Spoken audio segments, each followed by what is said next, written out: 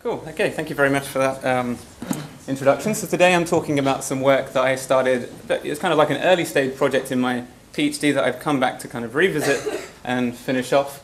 Now that I'm no longer based in Oxford, I'm now in Philadelphia working with Sallan at the University of Pennsylvania.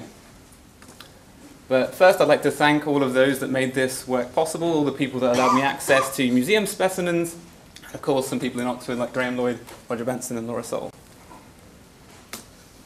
So, as my title suggested, any journey to teleost supremacy must mean that they're pretty supreme in some way today, and I think this figure helps to illustrate that quite nicely. They represent over half of all vertebrate diversity and pretty much everything you would consider a fish.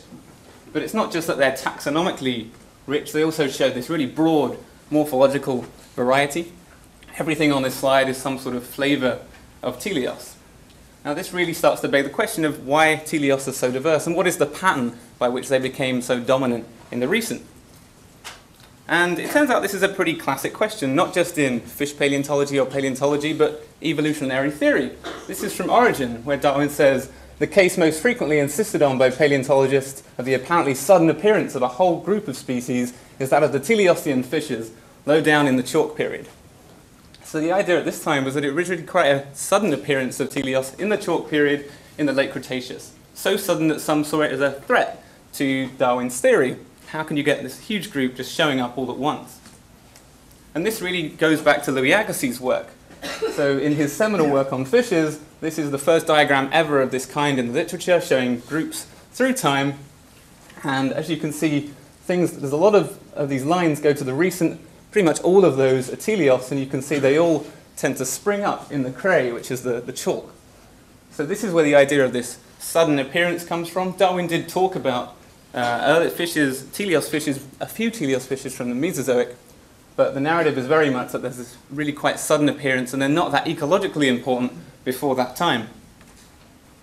And this fits in quite nicely with other classic literature that talks about a sort of golden age of holosteans earlier in the Mesozoic, in the Triassic, the Jurassic, and the early Cretaceous. And that seems quite odd, because the holosteans today, they're the sister group of teleosts, but there's only 8 species of them. You've got 1 bowfin, 7 gars, restricted to the freshwaters of eastern North America.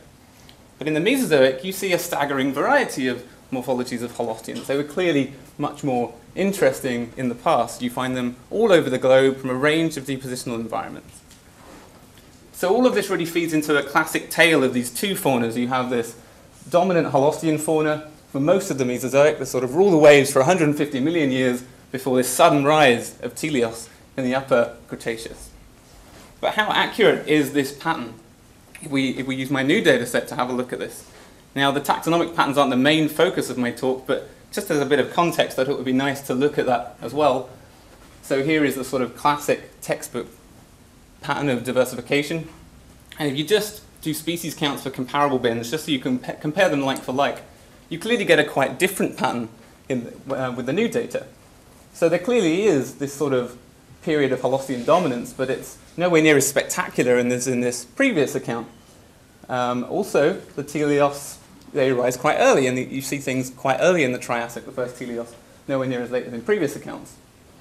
Furthermore, the holosteans are actually their diversity stays pretty quite flat throughout this whole entire period, apart from this spike due to like Solnhofen and Sarin. And then the teleosts overtake them by the late Jurassic and hold that position until the present day. But again, that isn't really the main focus of my talk, this taxonomic pattern. So I was really more interested in the sort of phenotypic rise of the teleost fishes. And so I had one shape data set as well to look at this. And if you look at disparity with those shape data set, this is the sort of pattern you get for the Triassic. You can see that teleosts, they're the bottom line, they barely register in the early and middle Triassic. But once you get to the late Triassic, they're doing something more. But actually, holosteans seem to be more disparate throughout this entire time period. The Triassic, I can show you why it's a little bit strange, why you have such broad confidence intervals on teleost disparity, because they've pretty much got two morphologies. They're split between this sort of generic, boring fish-looking thing on this side and this sort of deep-bodied pycnodont thing over here. But you can see that holosteans seem to be doing actually more. They show a nice spread throughout the space. So if we head into the early and middle Jurassic, you can see that holosteans still remain on top. We're very much in the golden age. But by the late Jurassic, there's this teleost takeover, there's this switch. And what happens is they maintain this higher disparity throughout the early Cretaceous. Now, I also looked at a functional data set, and that shows a very comparable sort of pattern. Again, there's some broad confidence intervals down the beginning part for teleost, but Holocene are doing very well into the sort of lower and middle Jurassic, and then it kind of starts to switch over, and teleost take over. But one question to ask is that this pattern, this phenotypic pattern, actually robust if we remove some of those sort of major Lagerstätten throughout this time period? And so here's just the shape data set. I'm just focusing on that for now. And if you pull out those mega Lagerstätten, this is what you end up with. So it's quite reassuring. It doesn't seem to have changed the sort of major patterns going on here, but there are some interesting differences. If you remove something like Line Regis, you pretty much remove everything we know about fish diversification at that time. So it's actually probably more useful to retain it, because then you still have numbers quite comparable to your surrounding bins. In the late Jurassic, you do weaken evidence of that takeover when you remove Solnhofen and Sarim, but it's still quite there. The average teleost disparity is still higher than you get the maximum confidence interval for Holosteans. You actually strengthen that sort of divide between Holosteans and teleost when you remove those Lagerstätten in earlier parts of the early Cretaceous. And then in the Albion, the very last bin of this series, you kind of remove that sort of increase in disparity at the end there. And you get a very similar picture for function. But generally speaking, the patterns that I showed you before, the general thing about the takeover is quite robust to removing those Lagerstätten. But this does raise the question of what we should do with Lagerstätten in these sorts of analyses. This is Solnhofen, so these sort of exceptional sites like this. Should we remove them completely from these sorts of analyses? Anybody who likes working on pterosaurs might like the idea of removing Solnhofen, given that this is some flavor of stem teleost chowing down on this pterosaur. But maybe we need to think out better ways of modeling these Lagerstätten into our analyses. So things about, and maybe distinguish between sites that are exceptionally preserved compared to those that seem to be like centers of biodiversity, like Solnhofen might be a sort of coral reef environment. Anyway, so we have this sort of pattern that seems to be robust, but what's driving this takeover? Why the late Jurassic? What's going on? Is it to do with the appearance of crown group teleosts? These are the ones with duplicate genomes, the ones that the sort of biologists tend to rave about. They appear in the late Jurassic, and then they continue to diversify. Is this the driving force? It's not just stuff from the literature that kind of suggests this crown teleost might be important. In my own work, looking at evolutionary rates, you can tell that the blue will be low rates and red will be high rates, and you tend to see high rates of shape change in the crown teleost. Oh, I can see that I've left it in review. That it's no longer in review, sadly. Back in prep, I'm afraid. So, so there's reason to believe that these crown teleosts are actually could be driving this pattern. So I'm going to look at that again with the shape data set.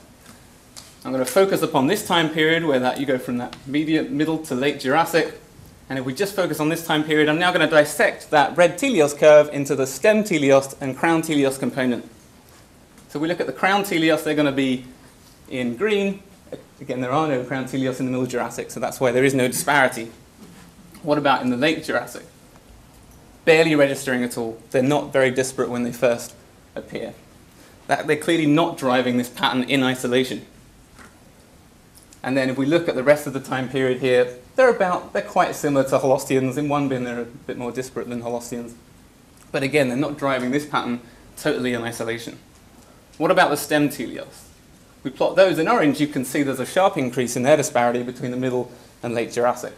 And they actually maintain very high disparity throughout this time period.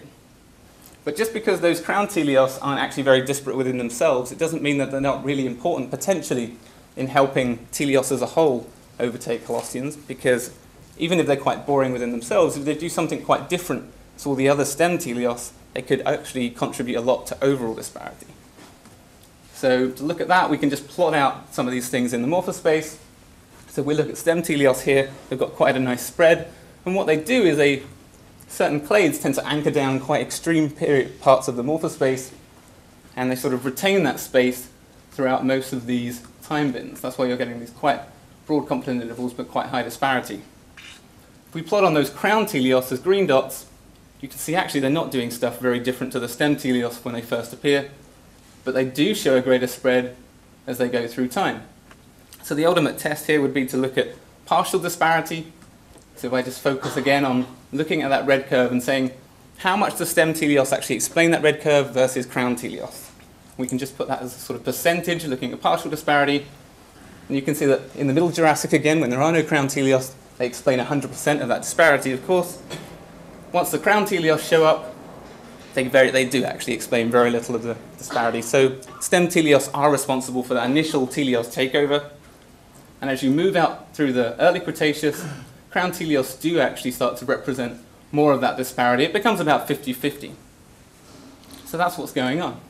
So just to sum up, really, the Holosteans are clearly much more diverse in the past than they are today. There is this Holostean golden age of sorts, but it isn't quite as impressive as in those classic accounts. But it's still a good 50, 60, 70 million years long, and that's the length of time, and it takes 100 million years for teleosts to actually overtake them in the late Jurassic. That makes a sort of completion of this teleost takeover, tentatively in richness, but definitely in sort of phenotypic traits.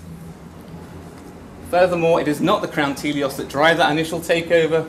In fact, it's the stem teleosts and the fact that you accumulate through time this sort of critical mass of interesting morphologies that by the late Jurassic give you that much higher disparity. And they continue to be a really important force in teleost disparity well into the Cretaceous. They actually go up to the Cretaceous boundary, then many of them are hit by the extinction. Some of them even hold on, the pycnodonts hold on.